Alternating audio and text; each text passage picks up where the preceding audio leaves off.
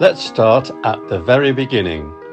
This is your Bible teaching program called Search for Truth, and it comes from your Bible teacher, Brian Johnston. We start a new series today, so as I said, let's start at the very beginning. The title of today's study is Something Out of Nothing, referring to the birth of creation. The theme of all the study talks in this series centres upon miracles atheists believe while failing to explain God's wonders. The 5 talks in this series will be available in the book, and I'll explain how to send for it later in the programme. So let's hear Brian now with Something Out of Nothing. Something out of nothing.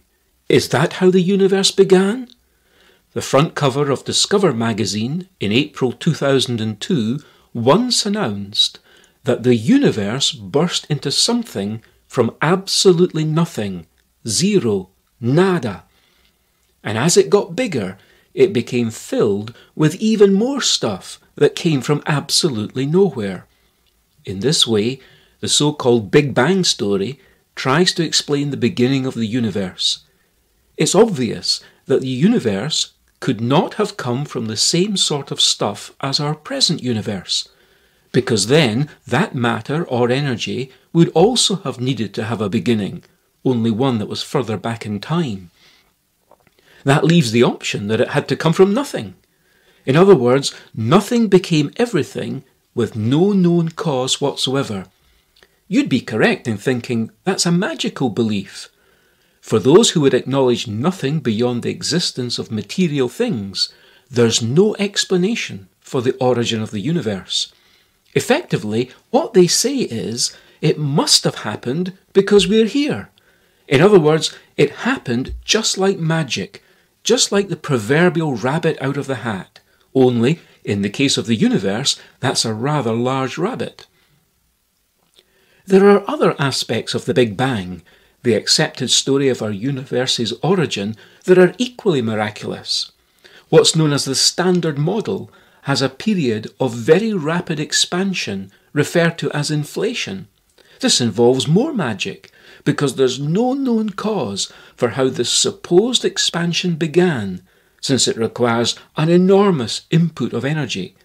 There's also no known physical mechanism for how it could produce an expansion of space itself that's actually faster than the speed of light. However, these related miracles must have happened, or else the Big Bang idea simply doesn't work. Operational science, on the other hand, tests events that are repeatable. And history isn't repeatable, of course. The Big Bang story requires immense imagination. How the universe got started is just one of 5 major examples of atheists believing in miracles without having any explanation for them, and we'll be looking at all 5 of them in this series. But in case you think I'm presenting some kind of maverick view, here's what was said when the New Scientist magazine published a letter signed by 33 top scientists that had the title Bucking the Big Bang. What it said was this: Big Bang theory relies on a growing number of things that we have never observed. Inflation, dark matter, and dark energy are the most prominent. Without them, there would be a fatal contradiction between the observations made by astronomers and the predictions of the Big Bang theory. In no other field of physics, they said, would this continual resource to new hypothetical objects be accepted as a way of bridging the gap between theory and observation. It really is like the little boy who said, "Now let me get this straight. First there was nothing, and then it exploded?"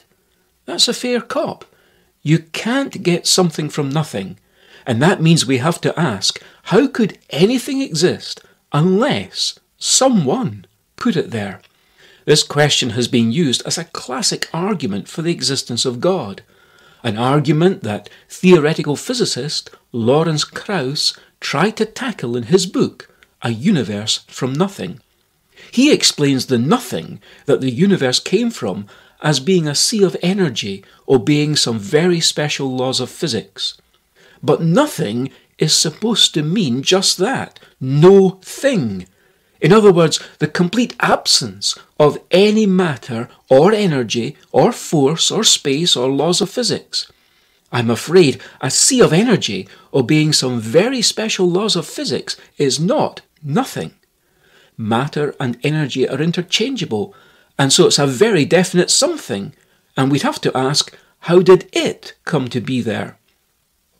We mentioned a someone a moment ago, and that brings us to the alternative idea about how the universe began. For that someone is described in the Bible. Here's Revelation chapter 4, verse 8. Holy, holy, holy is the Lord God, the Almighty, who was and who is to come.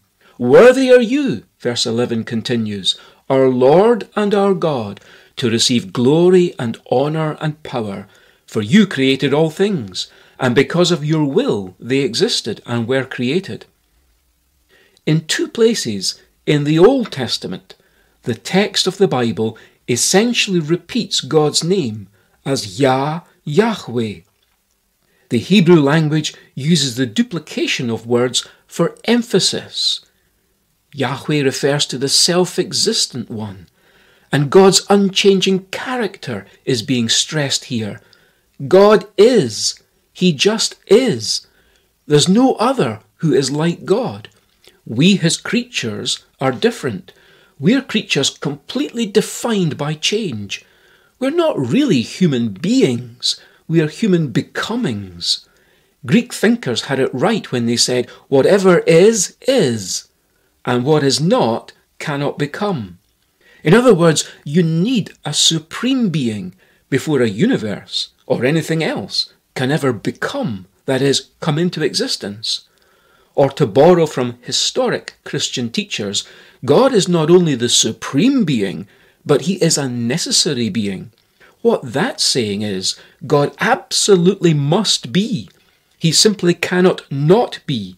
For if God were to cease to be, the universe would vaporize and just disappear.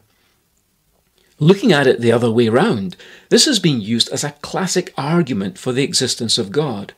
For suppose God did not exist, and that there truly once was not anything, not even a sea of energy obeying scientific laws, then there still would be and could only be nothing now.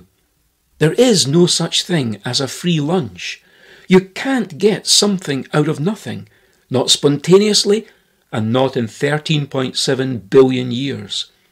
To believe otherwise, as we've seen, is to believe in magic. In fact, it's worse than that.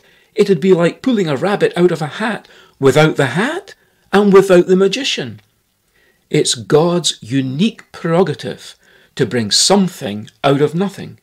Revelation chapter 4 verse 11 that we've already mentioned says God created all things, and because of his sovereign will they came into existence, into being. There's no other possible, logical, philosophical or scientific explanation. More recently, some people, for example the late Professor Stephen Hawking, have put forward the idea that the universe created itself. However, there's a pretty basic problem with the idea of a universe that creates itself. For in order to do so, it must violate the law of non-contradiction. What do I mean by that? Well, the law of non-contradiction has got to be one of the most intuitive and self-evidently obvious of all laws. It simply says something cannot be both green and not green at the same time. You can, of course, substitute anything in place of the colour green that I used in that example. For instance, a universe cannot both exist and not exist at the same time. And that's exactly what's implied by a universe that somehow creates itself.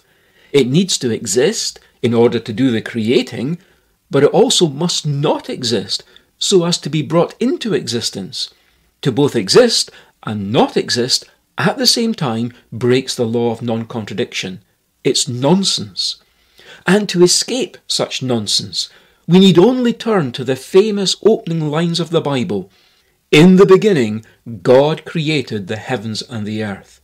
This isn't magic, because God, who is eternal and omnipotent, is a sufficient cause for the universe, and he can exist eternally and therefore has no beginning because he is a non-material entity.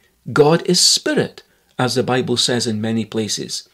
By the way, the opening 10 words of the Bible collide head-on with the major assumption that lies behind the Big Bang story, and that assumption is the one that says the earth isn't a special place. Why do intelligent people resort to believing in magic, uncaused events, at so many points? The Apostle Paul in the Bible, in Romans chapter 1 verse 21 in fact, says that when people deny that the Creator God exists, they end up with futile thinking. Nothing makes more sense than in the beginning God created the heavens and the earth. This is because the idea of an original singularity, an original superdense point, can't be explained in terms of the current laws of physics. It's where they break down. So it's a problem for science, but not a problem for the God of the Bible. All things bright and beautiful, all creatures great and small, all things wise and wonderful, the Lord God made them all.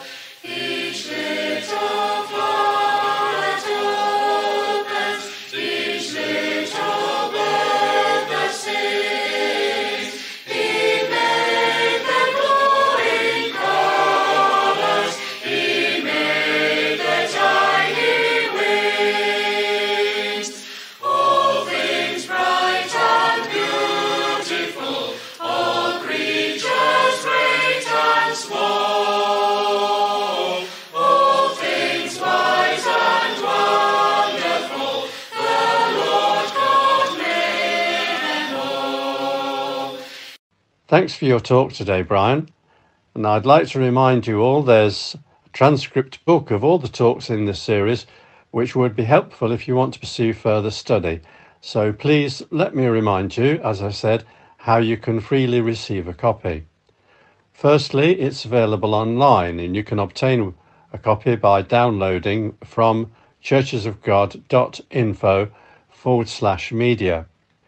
Alternatively, you can write to us and request a hard copy book be posted to you. Just ask for the title Miracles Atheists Believe, and don't forget to include your postal address so we know where to send it. Now, you can use email or the post, and here's our address. Search for Truth, Hayes Press, The Barn, Flaxlands, Royal Wootton Bassett, Swindon, SN4 8DY, UK. Our email address is sft@churchesofgod.info. Now, by going to www.searchfortruth.podbean.com, you can actually download the programs onto your own device for listening again at a more convenient time. So that's all we have. So I'm delighted you've been with us today, and I hope you enjoyed today's study. Next week we have the second talk in this series, and it's called Twinkle Twinkle Little Star, and I'd be very happy if you could join us. But for now, it's goodbye and very best wishes from our Bible teacher Brian, our producer David, our singers, and me, John. So see you again soon, and in the meantime we wish you God's richest blessings.